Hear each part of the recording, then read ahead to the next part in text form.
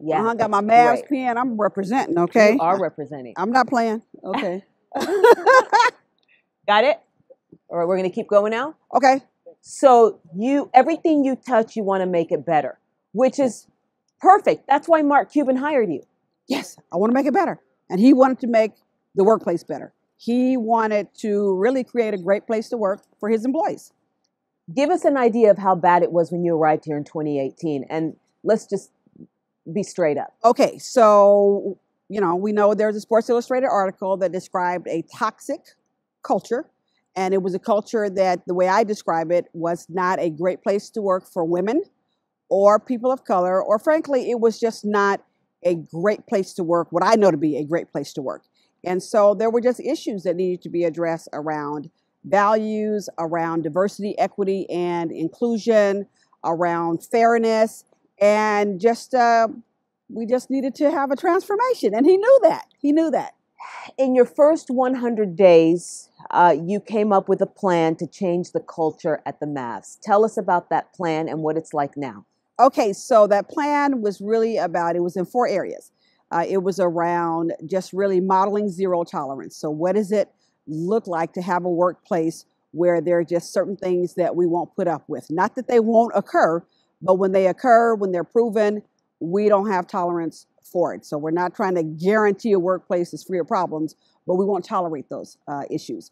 And so inappropriate behavior, sexual harassment, misconduct, we put some processes in place to make sure that people felt free to report those things, and then that we could investigate those fairly and then take the appropriate action.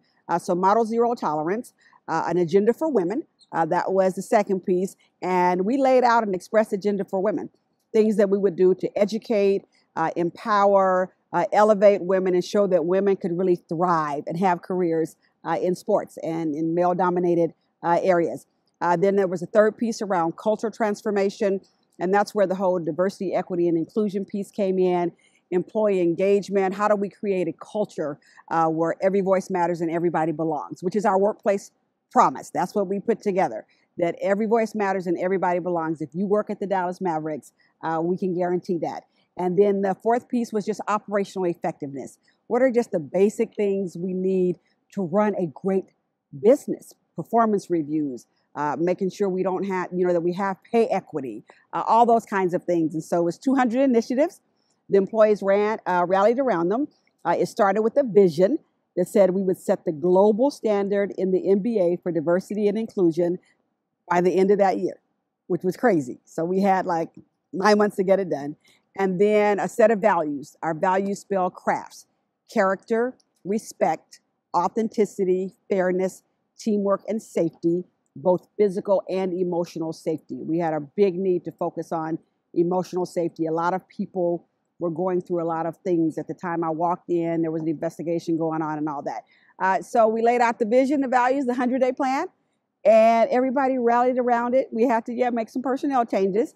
And I'm proud of our team. I mean, I just kind of laid out a vision and laid out the items, but great people executed on it. Great people. So now comes the roll your eyes moment, because you were brought in to the Dallas Mavericks as that agent of change. And now Yes. These recent allegations against the Mavericks feel like a regression. No, we haven't regressed. I mean, we're not guaranteeing that bad things won't happen.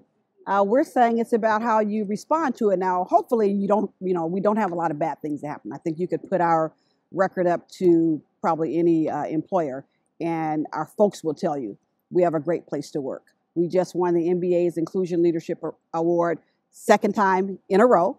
Okay, we are a great place to work.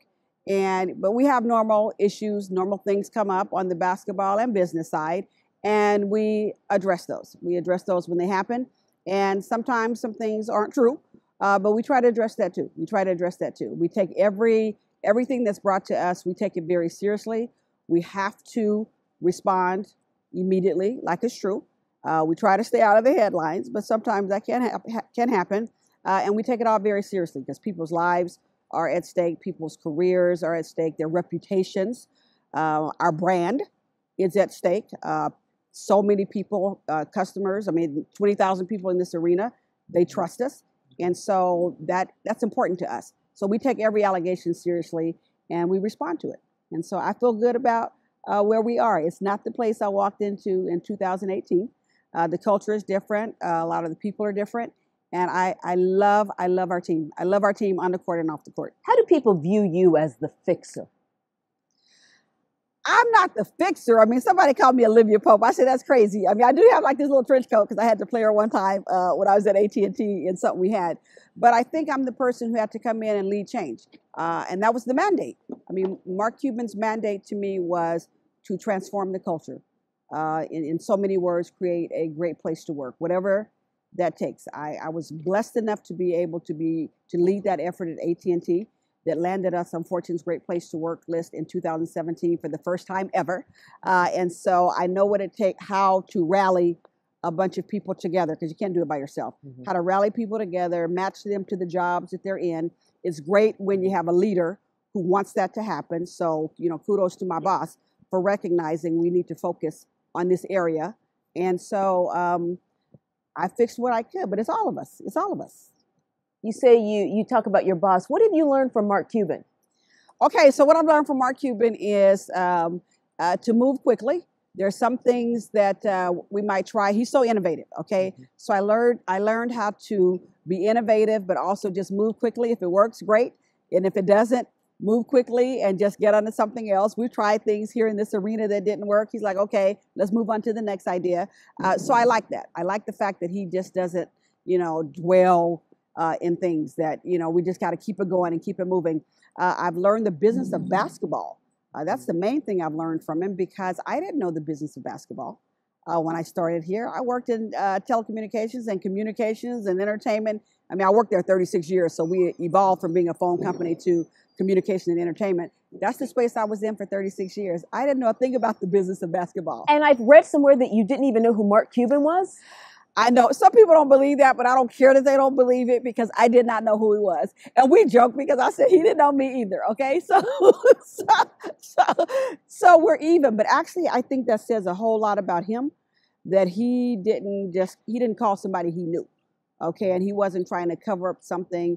I mean, he called somebody he absolutely didn't know, but who had a reputation for being a strong leader and for being able to transform cultures. And he took a chance that everything he heard was true, and he wasn't trying to get a friend, to bail him out of something. He really wanted to create a great place to work. One word: how do you transform culture? Trust. You create an environment of trust where people trust that you're going to do as a leader what you say you're going to do. They have to trust you to be able to speak up and tell you what's wrong in a place.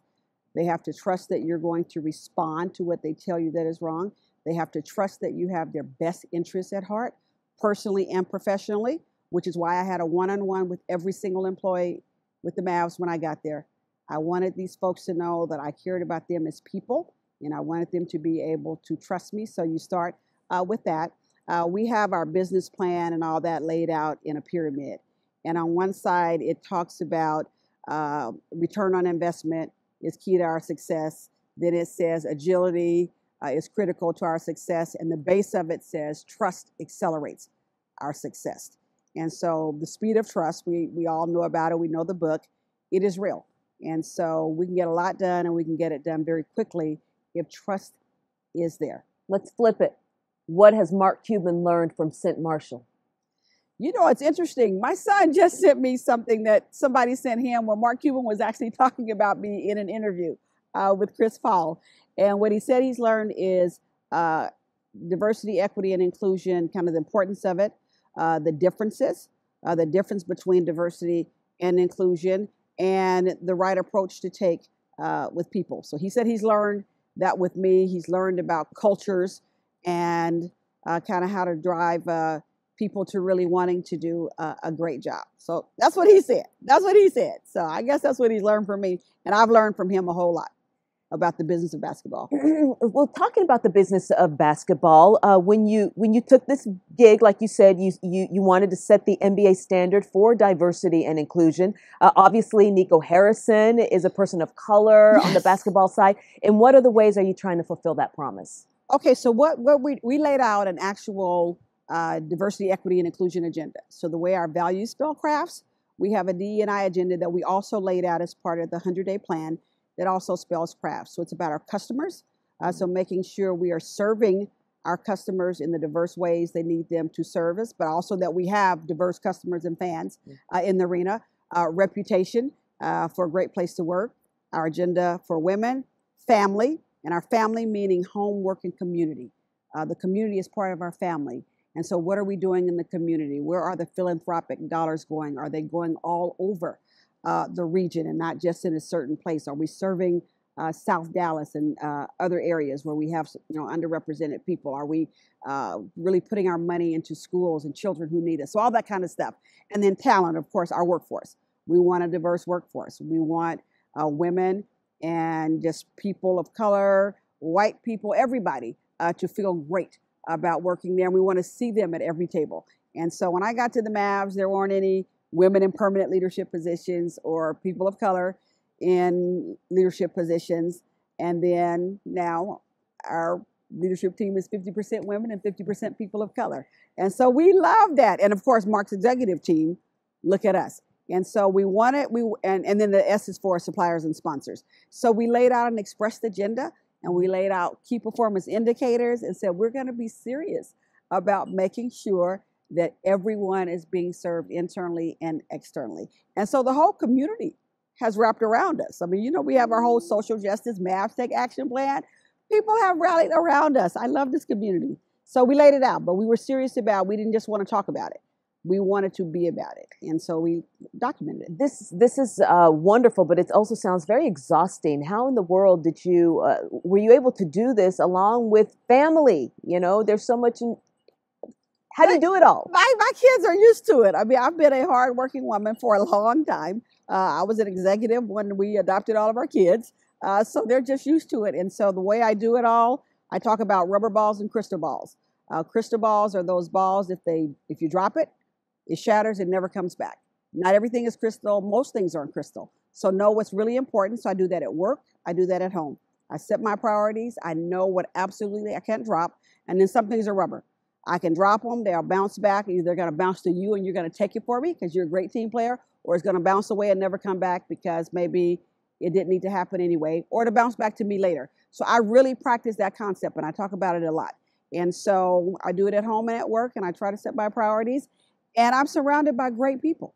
I am surrounded by great people. We had great folks already there. I brought in some people. We promoted some folks. I mean, they're just wonderful people. You have to come and visit us. You will be so inspired by the employees at the Mavs. And then, of course, we put together, when I got there, the Dallas Mavericks Advisory Council, DMAC. And it's a group of about 30 external people. And I could name some of them and you would know them. These are people in the community, people in business, people in the public policy arena. I mean, folks, academia, folks who have come together to say, we will be your external advisors. And so we run things by them. We run our marketing stuff by them, branding things. I mean, they just help us. They're a sounding board for us. But then they also bring us things that we might need to be aware of. And so it's great. And so I meet with them quarterly, and they advise us because you need that outside eye to help you. And then they help us, kind of fill up this place. And so it's good. You talk about the 4 children who you adopted. That's not really something we hear a lot about. We hear about the domestic abuse growing up, the cancer. Yes. Really rising above and as a woman of color, to be an executive. But the children, tell us about your story. You adopted 4 children from foster care. Yes, they're my babies. I love my honeys. I mean, I call them all honeys. They're all grown up now. But my husband and I had 4 second trimester miscarriages and a daughter who died at 6 months old. She was 4 months premature. And so that's how we spent the first 10 years of our marriage. And it became very clear to us that the Lord had another way to make our family. And through a series of circumstances, we showed up at an adoption meeting one night where I didn't want to be there. And we heard about a 2-year-old boy. We heard this the next day. Okay, a 2-year-old boy who had been abandoned when he was 9 months old, with his 9-year-old brother taking care of him. And for 2 months, the police didn't even know that these boys were abandoned. And through this meeting and all that, we ended up connecting with him. The plan was to put him in a long-term group home. And literally, At the age of 2. at the age of 2, the social workers had left the plan on the judge's desk the very night we showed up to a meeting. And we ended up saying we were interested in a 2-year-old black boy. And of course, they thought of this little one. And they retrieved the file off the judge's desk the next morning and gave us a call. And the rest is history. He's almost 30 now. And, you know, it was tough. I mean, it was tough because he had lots of issues, which a lot of kids do, as you well know. A lot of kids that are in foster care, they're born drug exposed. They have a lot of things going on in their life. And so we were able to get him. Later, we were able to reconnect with his 14-year-old brother. Okay, so when he was 5 years old, we were able to connect with him. So we got them back together. They only wanted us to give pictures, and it resulted in us getting them back together. So then we got Ricky, and then talk about the moment. I'll never forget it. So we show up with it was back in the day. So all these photo albums, because I had taken a bajillion pictures of Anthony, and they said, well, he just wants to see pictures of his brother. Their birth mom had died, and so he took that hard, and he said, well, whatever happened to my little brother? Because I think he had only seen him once they were separated. And we said, you know what? We will take the pictures. We want to meet this young man. So we go to meet him, and we show him the pictures. He is sobbing. The whole scene was beautiful, and we just told the foster mother, we said, we want to reunite them tonight. And so Anthony was on a little play date. We called the parents, and we said, we want Anthony to open the door. We want him to open the door so Ricky can see his little brother, who he hasn't seen for so long, right? And so we were all sitting there in the car, and we told Ricky, he's 14, we said, you go up to the door. Just go ring the doorbell. And when he rang the doorbell, I still see it. It makes me emotional. I can still see it. Ricky opened the door. It's 25 years ago. And Anthony looked up at him, and he said, my brother? Because my husband had like drilled it in him. It's not your cousin, because he had a bunch of cousins. This is your brother. This is the person who saved your life. This is your brother. And Ricky just started sobbing, and he just picked him up, and it was just absolutely beautiful. I mean, they were back together. I mean, he was there when the boy was born, and Ricky has told us so many stories since then about the abuse and the trauma and what happened in those first, those first 9 months. But we got them back together.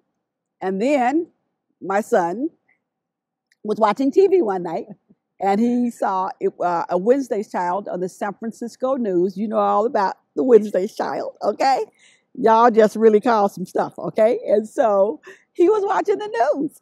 And when I got home from work, he started telling me about this little girl that needed a big brother. Nothing about a mother or father, but she needed a big brother. He says, and Dad says she looks sad, sort of like you did when you were little. I'm looking at my husband like, thanks. And he said, so I want to make her smile. She needs to be adopted. I want to adopt her the way you guys adopted me. He's 5 years old. Okay, it was crazy. And I could barely keep up with him. So I'm like, this is not happening. Yeah. And my husband's like, don't worry about it. He said, I made Dad call that 100 kind of number. So an 800 number, right? My husband's like, don't worry about it. Yes, he told me to call the number. It's okay. Several hundred people called the news station. You know how it is. That boy would pray every single night for the little girl on TV. Every night he says, Mom, I have to pray for my little sister. I have to pray for my little sister. So she is now my 27-year-old, okay? So we adopted her. So we adopted, oh my gosh, it was crazy. And then 10 years later, I'm not making this up, Cynthia. We moved to North Carolina, and he's watching the news again. And yes, we adopted another one at almost 12 years old. Yes. So when he went off to college, I said, give me the remote control. I got the Wednesday's kid, the Friday's kid, the brother who showed up. I'm done. And I wouldn't take any of it back. The Lord gave me these kids. The Lord literally made my family. I mean, he took, I had the four miscarriages and then special K. So she was Carolyn with the K. And so, he took her, but he had a plan. He had a plan. He gave me quadruple for, I always say Job got double for his trouble in the Bible. I got quadruple for my trouble. He gave me 4 beautiful honeys. That's how he meant to make our family. How has Special K wrapped her arms around you from heaven, thanking you for bringing these children into your lives? Oh, they talk about her all the time. It was so funny because my son early on used to say that was his little sister too, because we always had a picture of Special K sitting out. And he said, that's my little sister, not realizing not realizing the ages and how it all worked out. But it's so funny because when I think about it, that is kind of his little sister, because he was born in 92, but we didn't know him at the time. She was born in 94. We met him at the end of 94. And we met Shirley in 97, but she was also born in 94. So in 1994, the Lord was orchestrating the whole plan because of Special K. And my son told me one time, he goes, Mom, we love Special K, because if we said we could just feel her, because if she didn't go to heaven, we probably wouldn't be here. And that is true. And so I could just feel her. I always said she was here for a reason. Her doctors at her funeral, her doctors got up and eulogized her and said, Carolyn was here, Special K was here for a reason, because there was a surgery they didn't know about, and we were able to find out about it. And it's something that needed to be done 2 months prior to when she got it. But at least now the surgery is being done, kids are being saved. So she really was here for a reason. So she was here. And to quote him, he said, Special K was here to teach us that we're not God, and that we don't know everything, and that there is a plan. And what he didn't realize is he was speaking to me too, because she was here to also show us that God really does have a plan, and we have to be open to his plan. And his plan was for me to be the mother of these 4 honeys that I have right now, including her. Yes. Your husband had mentioned to Anthony that your daughter, who you adopted, she looked sad the way you looked sad when you were a little girl. Why were you sad when you were a little girl? There were days when I was sad. I grew up in a public housing project and grew up in poverty, so we didn't have a whole lot. But at the time, you don't realize you don't have a whole lot. But my father was abusive, so my mother was just, she's beat up a lot. When I was 15 years old, my father broke my nose, and I had a big brace on my nose going back to school. But I went back to school. My mother always taught us, it's not where you live, it's how you live, and for us to have faith, and that the Lord would always bring us through whatever adversity we were going through. And so I always joke about, I said my mom put 2 books in my hand at an early age, a math book in one hand and a Bible in the other, and said, keep your head in these 2 books. Stay focused to the degree possible, kind of just ignore just all of this around us. She kept us in church. She kept us filled with hope. She worked a few jobs. And then at 15, she and my father got a divorce, and it was an ugly, violent summer, but we made it through it. And her prayer was that we'd make it back home before school started, because for my mom, education was everything. My zip code didn't matter. Education did. And so we did make it back home that summer. And I was a junior in high school. I went to school with that brace on my nose from when my dad broke my nose, and 3 teachers and a principal embraced me. I love educators. I absolutely love educators. I celebrate them a lot. I get others to celebrate them, not just during Teacher Appreciation Week, but every chance I get, because they reach out to me. They didn't care what was going on in our house. They didn't care that my zip code was 94804. They found out what was going with us. They knew my mother's dream was for her kids to go to college, and they got me on a path. They got me involved in so many activities. I was a smart kid. I had skipped the 5th grade. They wanted me to skip the 7th grade, but my parents wouldn't let me, because at some point, it was social and all that. So they knew they had this smart kid on their hands from 94804. And they embraced me, embraced my mom, and got me on a path. And I ended up with 5 full scholarships to the college of my choice. How did you break the barriers? By the help of a lot of people. I mean, I have 4 words that I live by: dream, focus, pray, and act. And that's how I broke it. I was taught to have big dreams, and I had big dreams, and people would show me things. They take me places. They would invest in me. And so I always had big dreams. And I had this dream that I was going to be a math teacher. And then I decided no, because I love numbers. I love math. And then I said, no, I'm going to go and work for a big company, and I'm going to be like the boss in a big corporation. So that was a dream I had in college. So I was always exposed to things, but I was also taught to focus, which is why I put my boyfriend on hold for 4 years while I was in college. I was focused, and he was shocked because he had transferred schools to be near me. And I said, I'll call you when I graduate. And he couldn't believe it. And Cynthia, the day that I graduated from college, I called him. And he tried to act like he didn't know who I was. I said, hey, it's Cynt. I just graduated today. I'm going to start working for the phone company. He's like, who is this? He said, I haven't talked to you in almost 4 years. I said, no. I just graduated.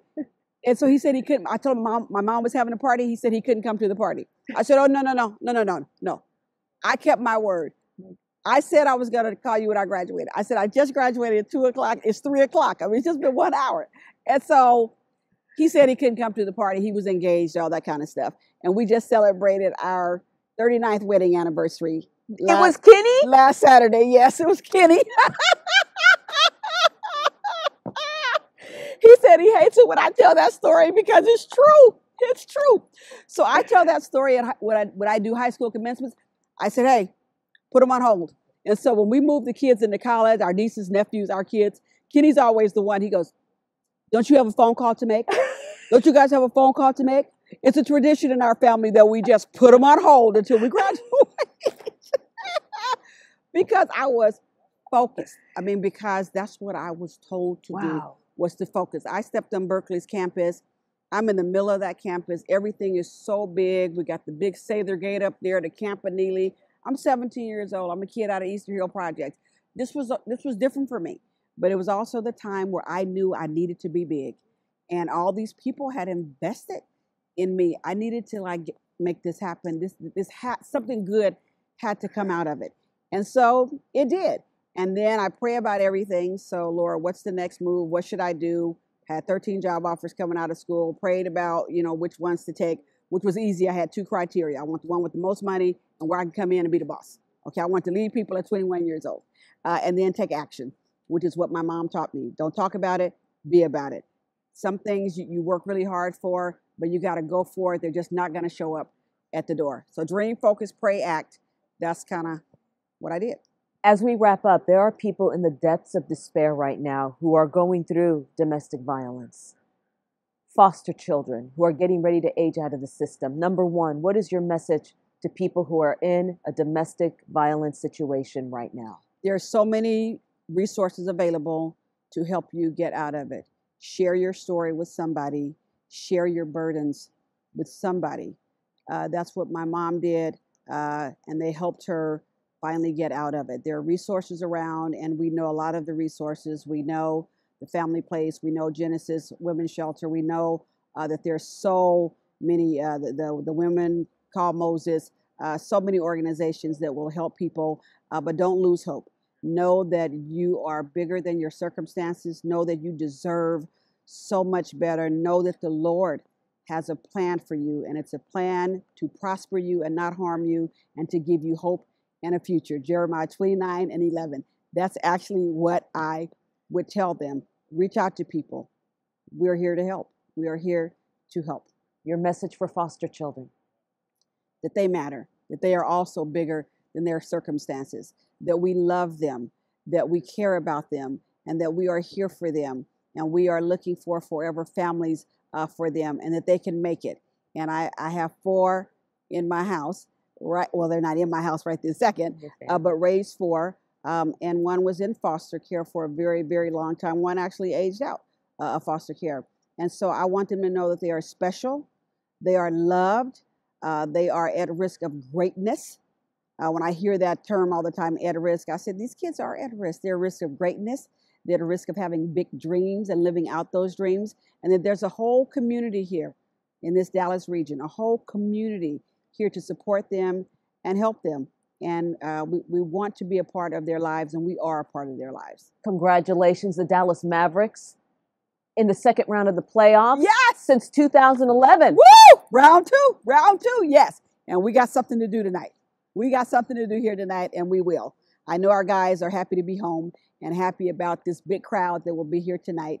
And so I just want to say thank you to all of our fans who have been showing up for us all season, our fans who have had faith in us even when we are going through a crisis, even when we have headlines, even when they don't know what's real and not what's real. They are here for us. And so I love our fans.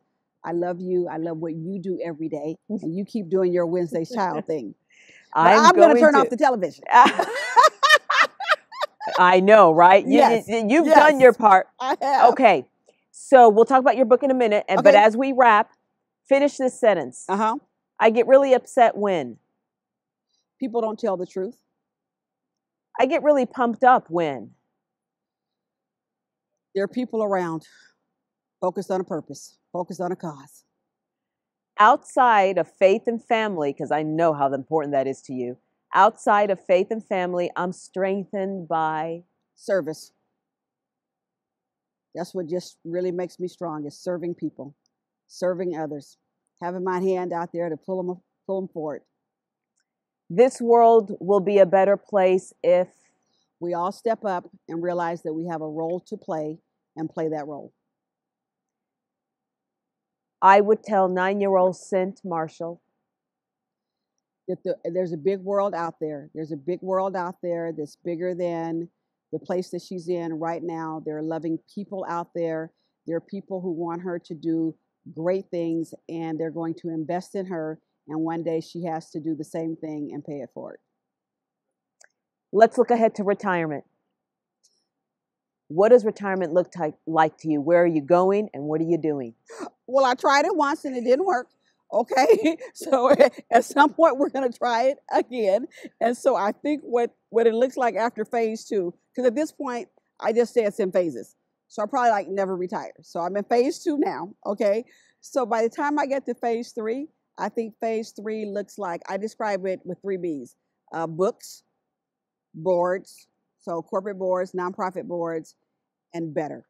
Just what can I make better? What nonprofits need me, what schools might need me. Just keep open to, because it could be something like the Mavs. I mean, I never would have thought I'd be working in basketball, but somebody called me because they wanted it to be better. And so now I'm open to that. So books, boards, and better. Be honest, do you like working with Mark Cuban? Oh, I love it. I love my boss. I do. It's an adventure every day. He has a new idea often.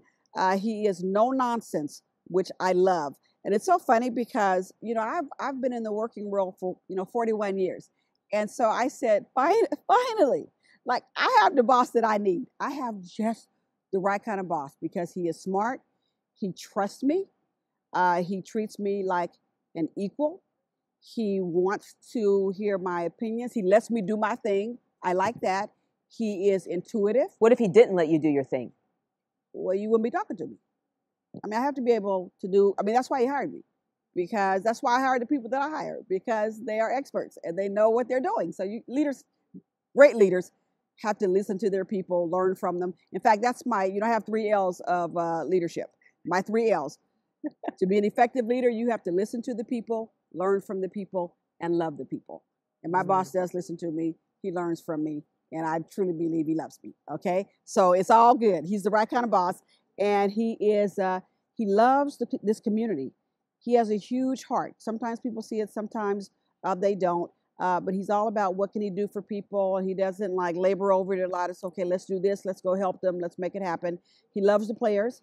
So he's all about them, their well-being. He's all about what can we do to serve them, their families. But he's like that too with our employees. What can we do to serve everybody in this organization? So he is a good guy. And I love the fact that he's no nonsense. What you see is what you get. So he's not trying to sugarcoat a lot of stuff. And at my age, I don't need stuff sugarcoated. Just like, give it to me. What do we need to do different and all that? And he wants to know, what do I need in order to be successful? And what I love too about him is he keeps his promises. He promised me that he'd teach me the business of basketball, and that he also promised me that he'd, let me lay out that 100-day plan and execute on it. And he's done that. He's done that. And so I like a boss with integrity, and he definitely has integrity. He epitomizes our values. And of course, I didn't know that. I didn't know him. And so he asked me to do something. I said, okay. I spent an hour with him and said, okay, seems like a great guy. I did my research. But I'm pretty happy. I'm pretty happy with my boss. And you happy about the fact you got a book coming out? Yes. Congratulations. Finally, after 10 years. It's about my cancer battle. I did a Caring Bridge journal post. So every round of chemo, I just came out with the good, the great, the bad, and ugly. I just posted what was going on with me. And so over the years, it has served as a tool to help people who are either going through chemo or who are who have family members going through it. And so I get calls for it all the time. And I had stage 3 colon cancer. So 1 lymph node away from stage 4, pretty bad prognosis. And that was December of 2010. So I am still here by the grace of God and some great doctors and the help of a lot of people. And so it kind of tells that story. So we've taken the journal, and people have been telling me all these years to turn it into a book. And I'm like, I don't have time for that. I don't have time for that. So in all of my airplane rides in 2019, I said, okay, I'm going to take every round of chemo, all 12, and I'll tell a little story around it and give more flavor than that's, than I posted. And then these publishers got a hold of it and said, there's more here. There's more here because you were equipped for this battle. And you were chosen for this battle, because I've always said, I've been chosen. I've been chosen. I think everybody who goes through something like that, you are chosen for that particular class that year to go through it. And so they said, no, obviously you've gone through adversity in your life and you were equipped for that, which I do believe I was. And that's something I actually put in a letter to my employees, that I'm uniquely qualified for this cancer battle. And I told them why. And so the publishers jumped on that and said, we have to tell more than the cancer story. We have to tell a little bit of the backstory, because it helps people really thrive through adversity. And so that's the name of the book. You've Been Chosen, Thriving Through the Unexpected. Looking forward to reading it. Yes, September. Stand by. It's coming. Thank you. I love you. Thank you. Love you too, Cynt. Thank you.